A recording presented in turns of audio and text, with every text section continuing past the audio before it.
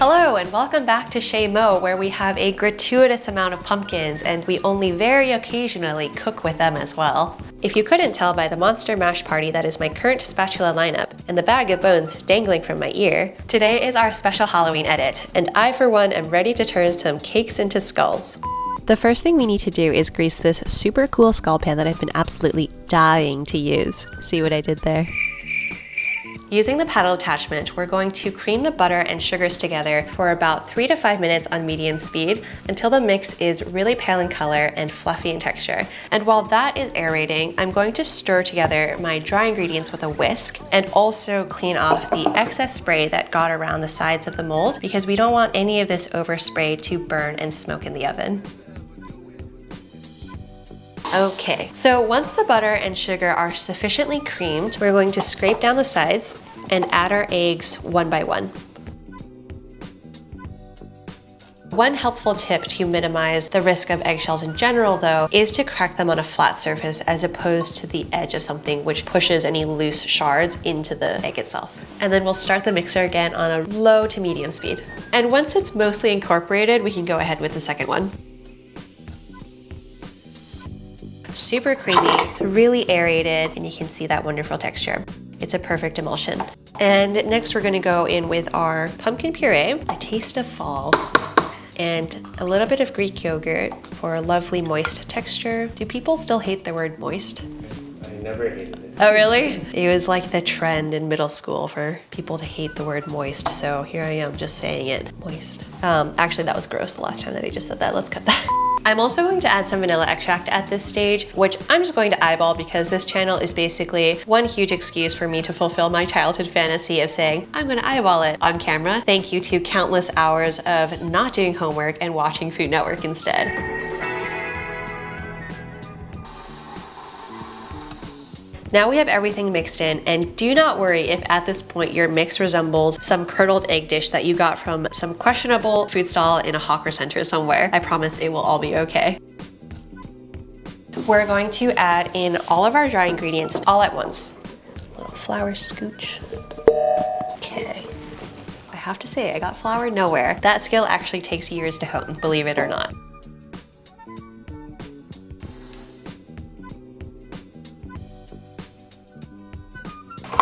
I find that especially with this quantity, if I let it continue to mix until the flour on the sides disappears, it will be overmixed. So I prefer to mix the rest of it by hand with as few strokes as possible until everything looks relatively homogeneous. So now we're going to grab our molds, and there are two ways of filling this. The first one is arguably the most democratic. You can spoon it in, and then using a smaller spatula, snap decision, Frankenspat or Mummy Spat. Frankenspat. This guy is actually my most used spatula when I was at the French Laundry. He was infamous, and it was great because our personal stuff used to disappear all the time. Actually, everything just would disappear all the time. The room of requirement is a very greedy thing, but I would use this so often that everyone recognized that it was mine, which is a great way of branding your shit. So just smooth it out to the best of your abilities, and that looks good. The other technique for filling the molds is with piping bags.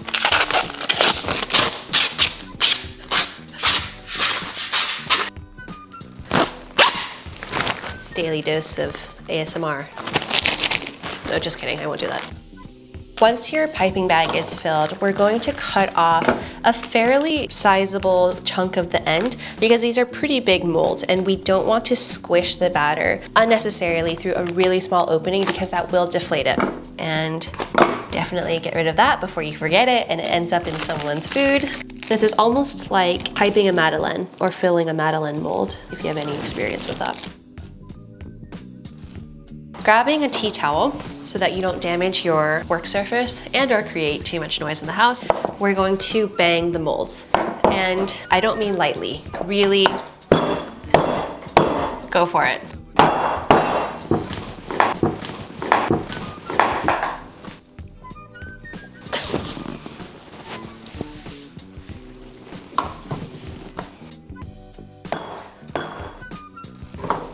The moral of the story is that this is the perfect time to take out any aggression, which, let's be real, it's 2020 and we all might have. This is therapy and baking at the same time. How is that for multitasking? That took a really long time to think of. Clearly my brain is not very good at it. If you have any leftover batter, feel free to bake it in a muffin or mini loaf pan. Today we're going with mini loaves because they're about as irresistible as that bag of flamin' hot fries in your pantry after a few rounds of tequila. You know what I'm saying? Oops. Got that one everywhere. Next, we're going to top these bad babies with cinnamon sugar and streusel, both of which I had lying around already from previous batches because I've had an unhealthy obsession, literally, with this cake since the inception of pumpkin season this year. But fret not, both recipes are incredibly simple and will be in the description box down below. This took about 12 minutes in my convection oven, but baking time will vary by oven, so just keep an eye on them and a temperature probe close by. Then let your newly minted orc babies forged from the fires of Mordor cool for 10 minutes. Wait, what? No, that's a different movie. So let these guys cool for 10 minutes on a wire rack. Do your best to resist touching them, which will be difficult, but do go ahead and inhale that intoxicating, fresh baked and hot out of the oven pumpkin cake scent. Bath & Body Works fall collection candles ain't got nothing on this.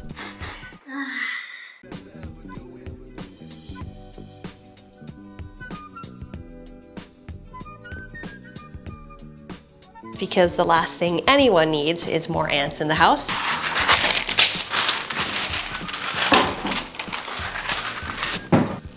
The cakes need to be released from the mold while they're still warm to preclude a soggy exterior, which would just be Hades on Earth for us to try and decorate later. And I think I'm gonna like it here. Feel free to subscribe for more classics major humor. While our cakes are cooling, we're going to gather our decor elements. Half of the skulls will be coated in a cinnamon sugar that's been mixed together with a CaKe signature item until it's as sparkly as a vampire in the daylight. You're beautiful. You know it wouldn't be a CaKe episode without an appearance by these guys. The other half will be covered in milk chocolate that's been melted and thinned out with neutral vegetable oil until it reaches this glazing consistency. I know I'm mixing my holidays here with the snowman and my oil cruet, but honestly, what do milestones and markers of time even mean anymore? The mini loaves can be left plain or dusted with a 50-50 mix of powdered sugar and cornstarch. Today we're going to use some shiny cocoa powder, which, you guessed it, is just cocoa powder mixed with some gold luster dust. It's like diamonds. Next, we have the pandemic's hottest accessory, behind the pandemic beard and a mask.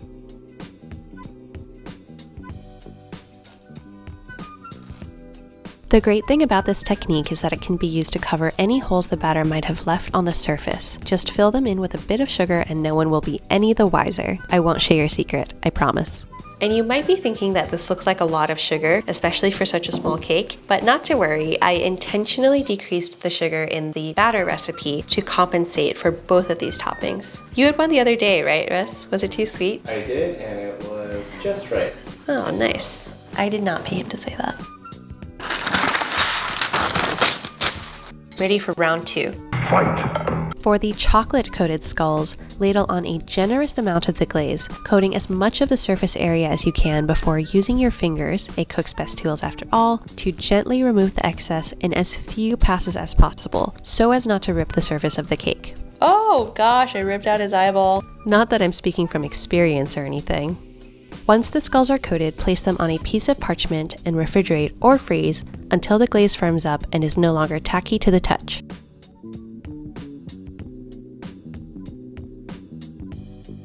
Once your chocolate is set and you're ready to roleplay King Midas in a non-creepy way, swirl the bristles of a clean, fluffy brush into your gold and bronze powders and Buffy the Vampire Slayer away. Sorry, I'm getting carried away here.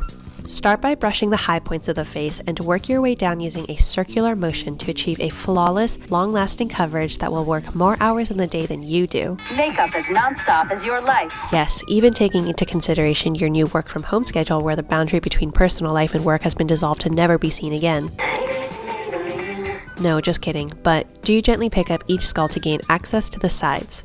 Attention to detail is indeed what will distinguish your dessert from the rest of those aggressively mediocre golden pumpkin skull cakes out there, because there are so many, I know. Et voila! You are now a proud mother of skulls. Dare we even say, a mother sculler?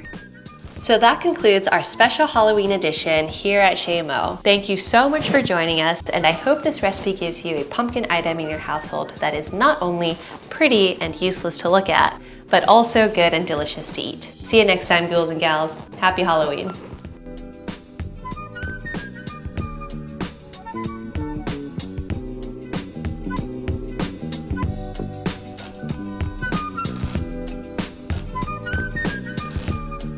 Forget water, drink tequila.